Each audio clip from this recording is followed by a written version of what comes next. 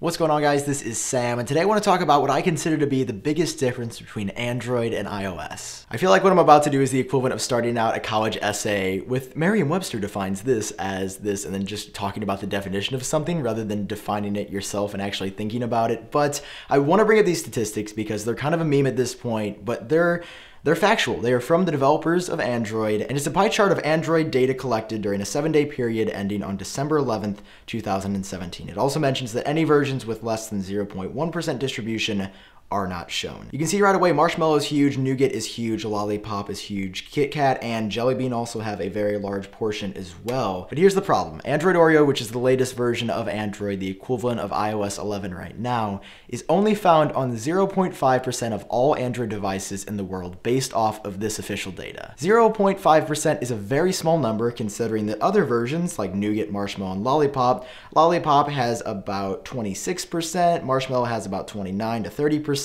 Nougat has about 24, 25%, and then Oreo, which just came out in fall of 2017, it's been a few months now, just like we've had iOS 11 for a few months, is at 0.5%, meaning that 99.5% of all Android devices on the market are not running the latest version of Android. I can see that on my Galaxy S8, that came out all the way in March or April of 2017, and it is yet to be updated to Oreo. Now, Google makes Android, so the Google Pixel devices like the Pixel 2 and the Pixel 2 XL, and I think there's some Pixel tablets as well. Those devices have Android 8.0, they have the latest version, because Google is able to distribute that like Apple is for iOS, because Google makes the software that everyone else builds on top of. They can just send it out to their Pixel devices, and everyone can be on the latest version, just like Apple can do for iOS devices, iPhones, iPads, and iPod Touches. The problem lies in every other Android developer out there, and when you get carriers involved, it gets even more complicated and convoluted.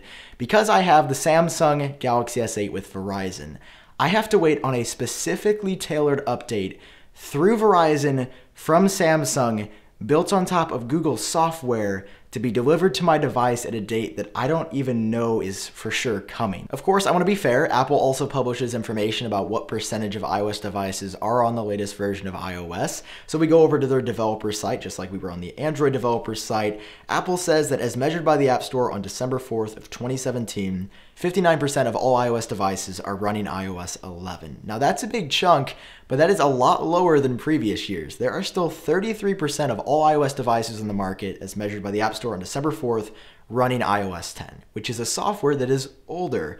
I was surprised to see that number that low for iOS 11's adoption rate. I think that's just because so many people have heard bad things about it. It is pretty buggy still. There are a lot of glitches. There have been some pretty big security flaws for Apple's software in the second half and fourth quarter of 2017. I think a lot of people are resistant to upgrade. But even that, iOS 11 is on 59% of iOS devices around the world, where Android Oreo, the equivalent latest version, is on 0.5%. This is a really big difference. 0.5% for Android 8.0 compared to 59% for iOS 11 are two very different numbers, where over half of iOS devices are running the latest firmware. Not even 1% of all Android devices are running the latest version. And for me, that's a big deal because that means a lot of users, 99.5%, don't have the latest features, may not have the latest security patches, and may be using an outdated piece of software already even though they just bought their phone in the second half of 2017. It just seems like a crazy idea to buy a $700 phone, but know when you buy it that it's running a piece of software that came out the year before. It would be like buying the iPhone 10, but you had iOS 10.0.2 on it instead of iOS 11.0 or 11.1. When a lot of people compare iOS and Android, I think they get caught up on a lot of surface level stuff, as I do all the time. Whenever I'm reviewing an Android phone, I'm like, well, iOS has this feature, why is that on here? Like, this is trash. Or, wait, my iPhone doesn't have this feature, why do I not have a swipe keyboard in 2017 on my iPhone, like pre-installed, built in by default? And if you get caught up in those, then you're just constantly going to be arguing with yourself forever. You know, do I want this feature? Do I not? I think if you're debating Android versus iOS, you have to go down to the very core, which is how they're distributed. Apple makes iOS. Apple does not license iOS to anyone else. Apple has exclusive rights to iOS and what devices it runs on. I think a lot of companies would be interested in purchasing rights to using a version of iOS and tweaking it, but that would create a really big issue. And while I said for the longest time, well, I want my Android phone to be able to run iOS or my iPhone to run Android, you get a big problem there, and that's fragmentation. That's what you get with Android. I'm not saying that's a bad or good thing right now, but it's a fact that the Android experience is fragmented across a number of different devices that are all running a slightly different version of software. On the other hand, Google makes Android, and Google also makes Pixel phones that run Android. But unlike Apple, the big difference here is that Google licenses that software to other Android cell phone manufacturers like LG, Huawei, Samsung, OnePlus. They license their software, which is Android, to run on those devices.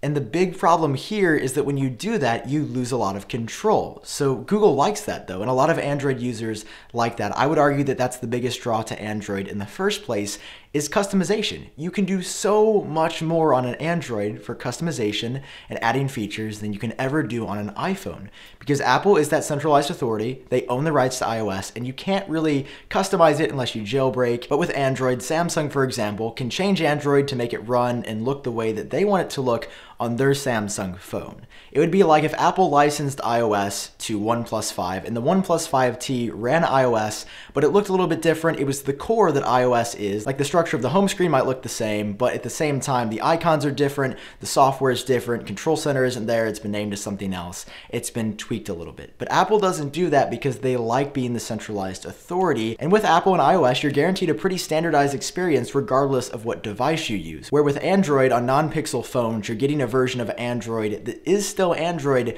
but it looks different. It might have different apps. The icons might be tweaked. It's just a different version of Android built on top of the core that is Android, where iOS is the core that is iOS with nothing else on top of it. So while Google makes Android, they license it to other companies can use it, they can make it their own and customize it to run on their phones, like Huawei's phones or LG's phones or Samsung's phones, the way they want it to run. Apple doesn't do it that way. They have iOS, it runs on all iOS devices, and that's it. No one else gets to touch it, no one else can buy it, Apple does not license it. So to summarize, Apple is very centralized where Android is very decentralized. And the problem with decentralization is that you don't have a central authority making sure that everything gets shipped out smoothly, securely, and efficiently. Because there are a lot of Android phone makers, Samsung, Huawei, LG, a number of others, they don't have anyone telling them you have to ship this version of Android by this date. They can if they want to, but they don't have to. Where iOS is only owned by Apple. Only Apple puts that on Apple devices. So when they ship out a new piece of software, it's already been customized to run on every iOS device, and they can push a button and ship it out to millions or now billions of iPhones around the globe. Those are two very different ideologies. Customizable different versions of Android that run on a number of different phones, or one version of the same thing that runs on a few phones. And it depends which camp you fall into. For me, I like using iOS. I like the centralized feel and the standardized feel across Apple products that I use. At the same time, I can't customize those things and I lose out on customization. However, Google has done something really cool where with their Pixel devices, it is stock Android, there's nothing running on top of it. Because Google made Android, that's what they set the baseline as, and you can still customize it. The core of Android is very customizable, and other phone manufacturers like Samsung and LG can customize the base of Android to look a little bit different, but then users can change that even more. I can't tell you which one is better right now, but I know with Android it's definitely more complicated, where iOS can be pushed to a lot of devices at the same time because you're only dealing with Apple, and carriers don't even come into play because Apple does not license that to Verizon or Sprint or AT&T or T-Mobile.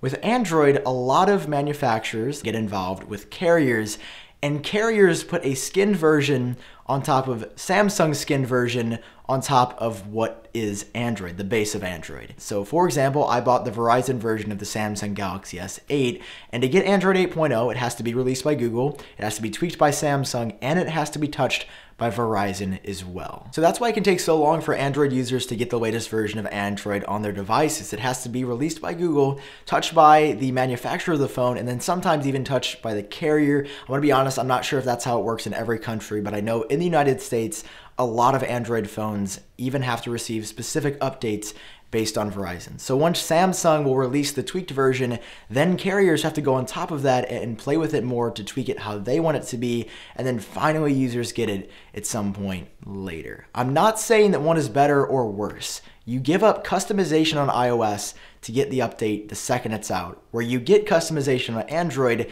to wait a little bit more for that update in the future. I want to hear your thoughts on this issue down below in the comment section.